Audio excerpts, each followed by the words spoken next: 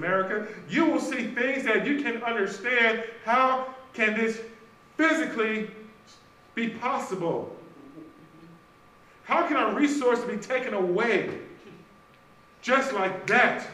But even as it was with Israel, while Egypt was in sickness, they were in drought, they didn't have water, and all these things, Israelites were right there, full of prosperity, receiving from God, because God had his hand on them.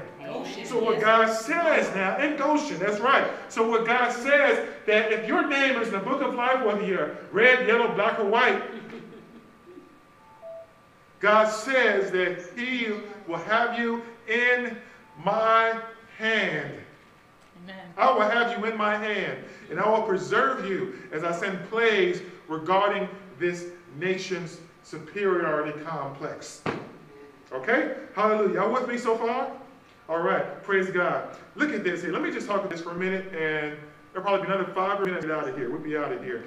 God says that abundance is in, not only in Christ, abundance is only in Christ, not the American dream. You can turn it off. The American dream, for many, has been a nightmare. So, in other words, people have come to America, or somehow found themselves on American soil, being butchered, being separated from their families, being enslaved, being oppressed, and being crushed, and being limited, and being given a tiny bit of morsel to eat to starve halfway, not full way. That is not a dream that anybody wants to partake of. Amen. So God says he's exposing that. He said the American dream has been a false narrative, okay? Especially for those who find themselves considered as black Americans. Now, I'm not here to promote a pro-black national whatever, okay? I'm not here to denounce any other group. You know, basically what happens, if you have all these different groups, every group needs to be strong for the Lord. And God keeps showing me that in this dream, and when he showed me this dream was very terrible, he showed me that there's a weakness happening upon the black citizens of America. They need to be strengthened. So that, in other words, if you have a bridge and you got pillars, if you have a bridge, a pillar, a pillar, a pillar, a pillar, the whole of that bridge, if one of the pillars is very weak, has continued been battered, then there's going to be instability in the entire bridge that people need to get across. So God says the part that is really becoming that has been weakened, that needs to be strengthened, particularly is black citizens. This is not a pro-black message. It's an equality message. Liberty and justice for all is what the word of the Constitution says. But God says, since you won't honor your own word, I'm going to take my word and supersede it over your word and strengthen the part that is weak. You hear that? Hopefully that makes sense to you, okay?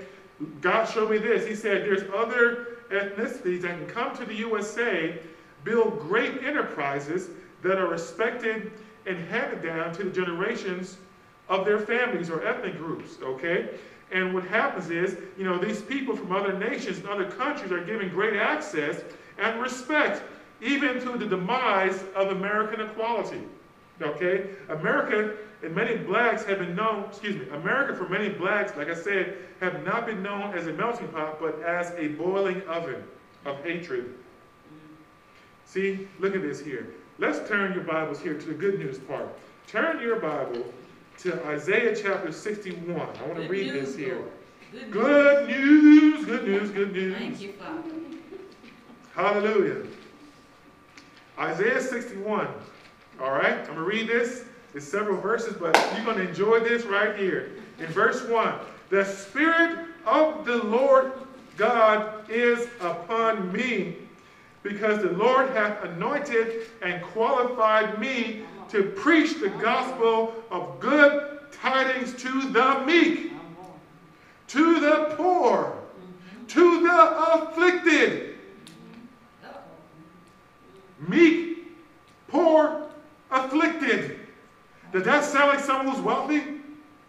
Does that sound like someone who would feel like they're superior to somebody else?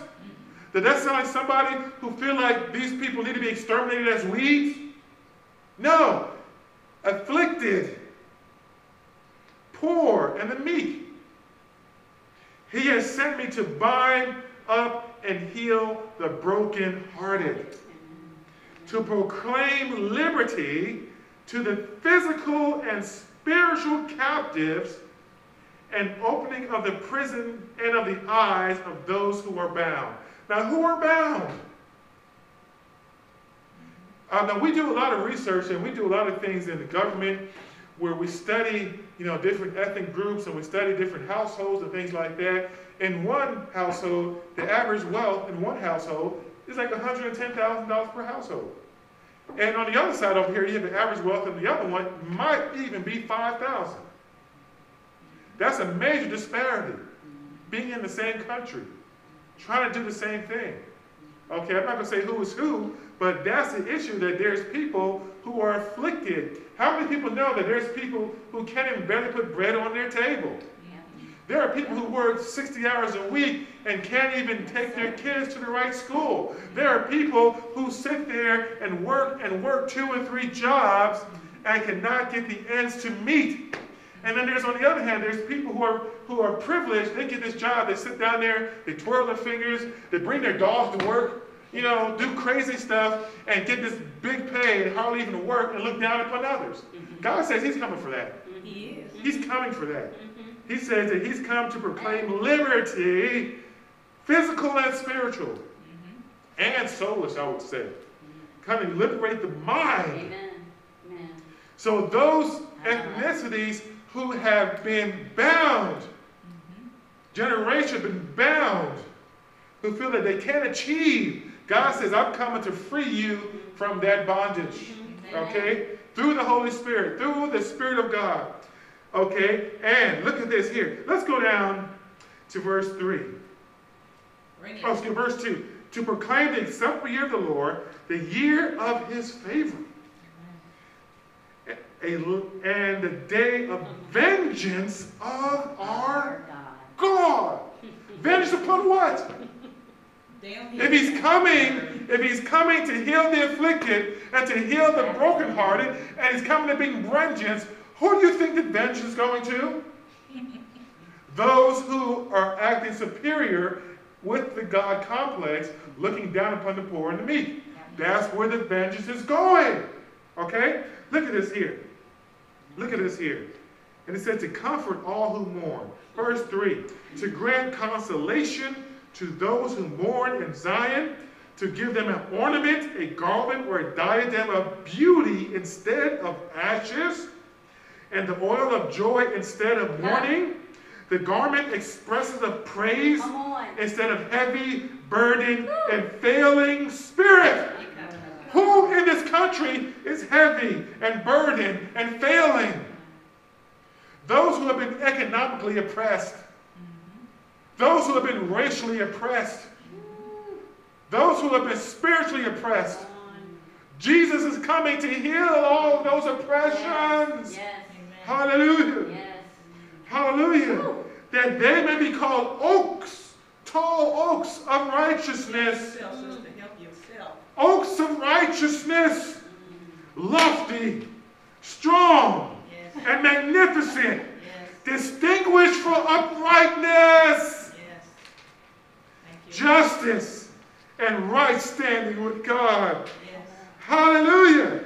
The planting of the Lord, that he may be glorified. Now verse 7, look at this here. It says in Isaiah 61, verse 7, instead of your former shame, instead of your former shame, you shall have a twofold recompense.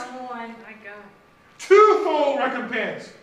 If they took your whole generation and enslaved your generations for years, for 400 years, and Jesus comes to give a twofold recompense, you will have 800 years of blessing. Real simple.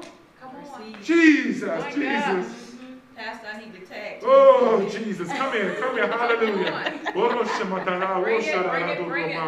Hallelujah.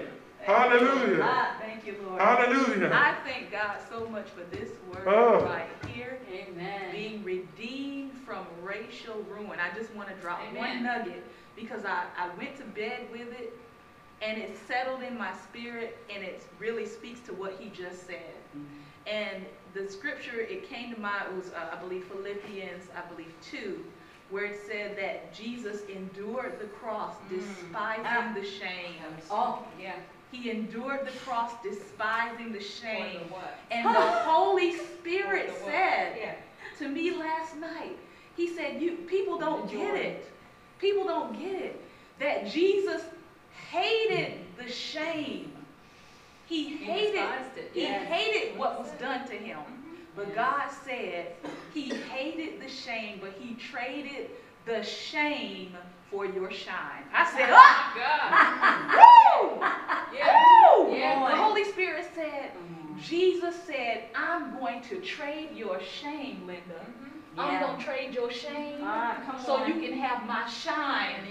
Oh my God. Oh my God. And the scripture today talked about how he would shine like stars. How he would shine like stars.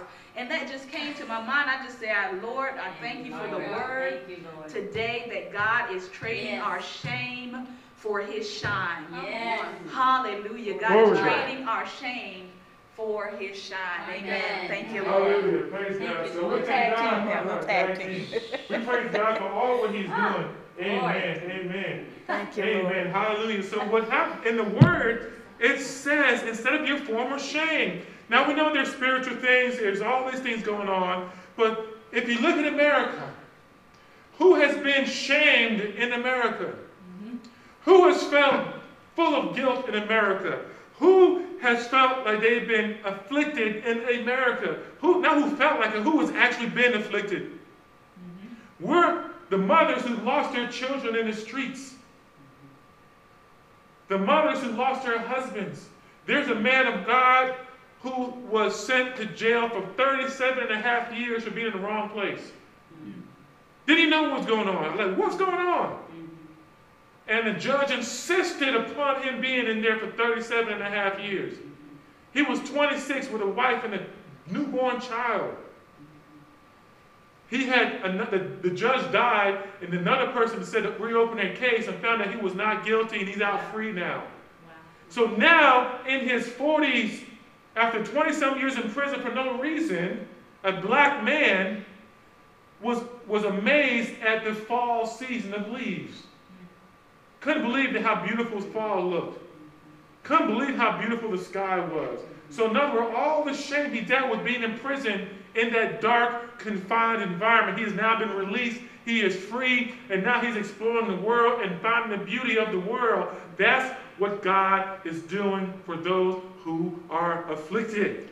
So those who are listening, if you're afflicted today, if you're afflicted economically, if you're afflicted racially, if you're afflicted financially, if you're afflicted even in the church, God says he's removing the shame.